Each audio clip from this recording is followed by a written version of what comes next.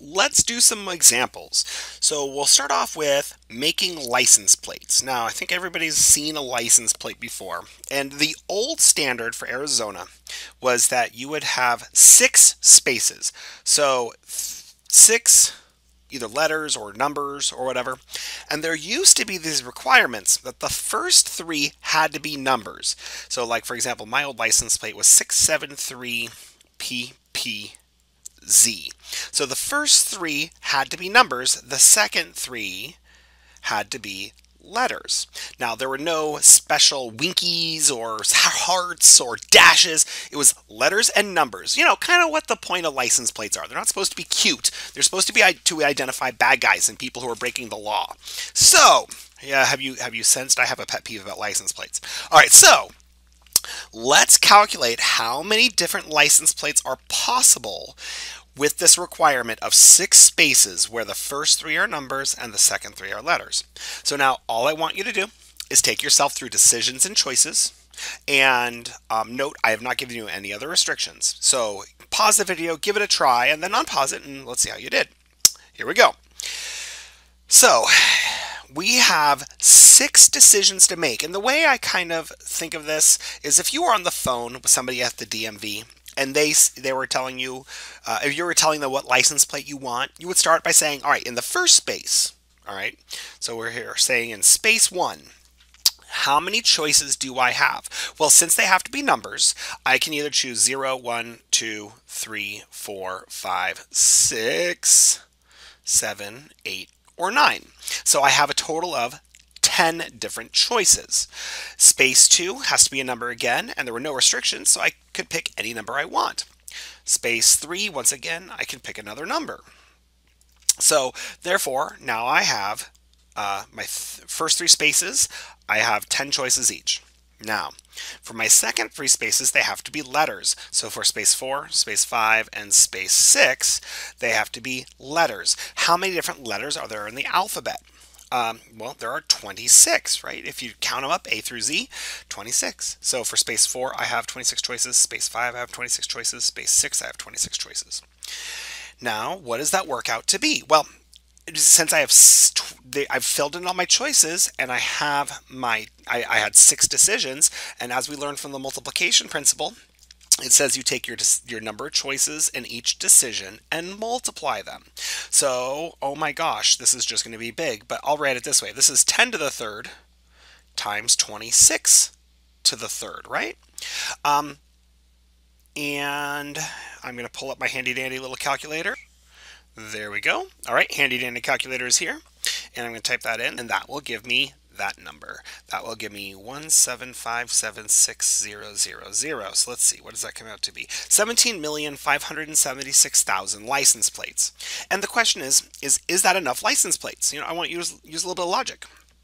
When you start to think about how many people are in Arizona, I think it's somewhere around 5 million at this point. Could be wrong, but hey, let's just go with 5 million.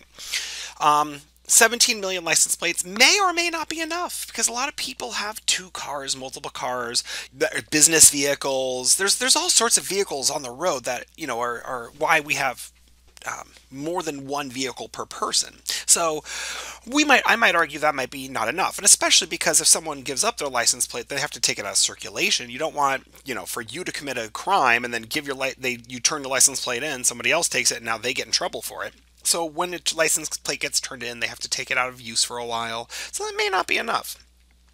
So what would it do if instead of having this restriction where the first 3 had to be numbers and the second 3 had to be letters, what if it's just anything, right? 6 spaces and it's just letters or numbers, any mixture. Okay, what would that do? Count that one up. All right, give it a pause, give it a try. All right, here we go. So once again, 6 spaces. And any combinations, letters or numbers. So if I have numbers, I have 10 choices. If I choose a letter, I have 26 choices. So that means for my first space, I actually have a total of 36 choices, right? There's your addition principle kicking in there. So I have 36 choices for my first. Then for my second space, because there are no other requirements, I have 36 choices there, 36 choices there, 36 choices there.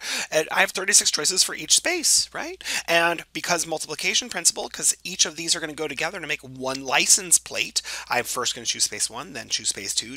Right? So it's just 36 raised to the 6th. That I have a feeling is going to be a little bit bigger. Let's find out.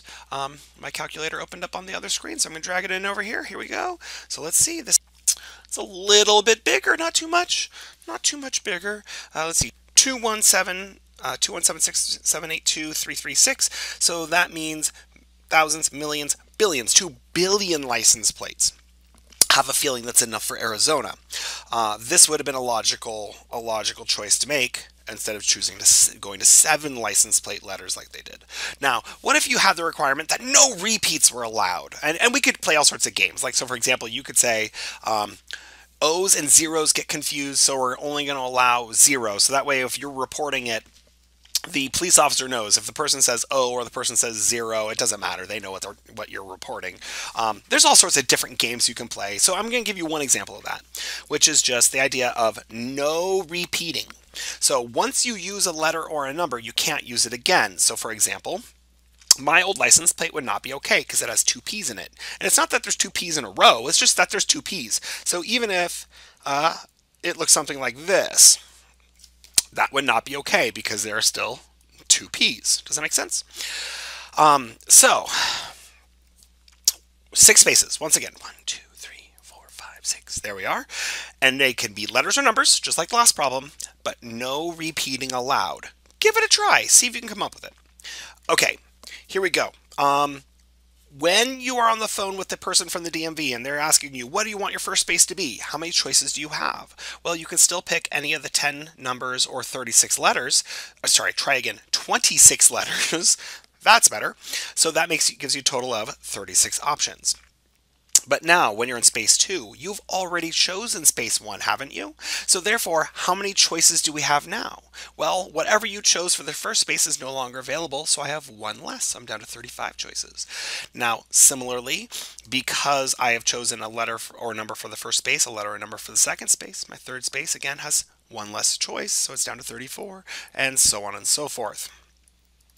So therefore, this is going to have, obviously, less choices than the previous option, but let's figure out what it comes out to be. 36 times 35 times 34 times 33 times 32 times 31. I know the anticipation is probably killing you. What is it going to be? Let's see.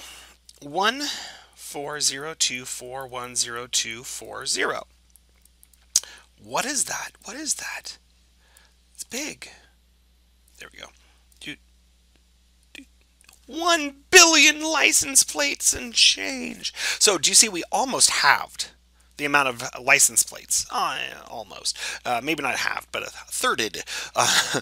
But long story short, it went down drastically just by having that one little change.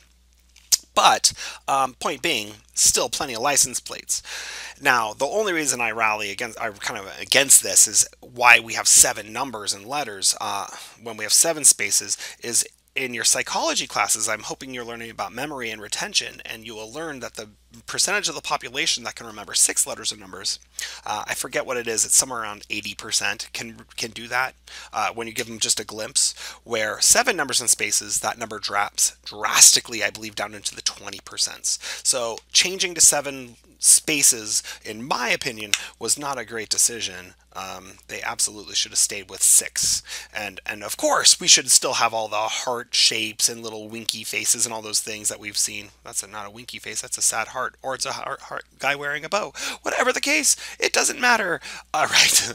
I hope this helps.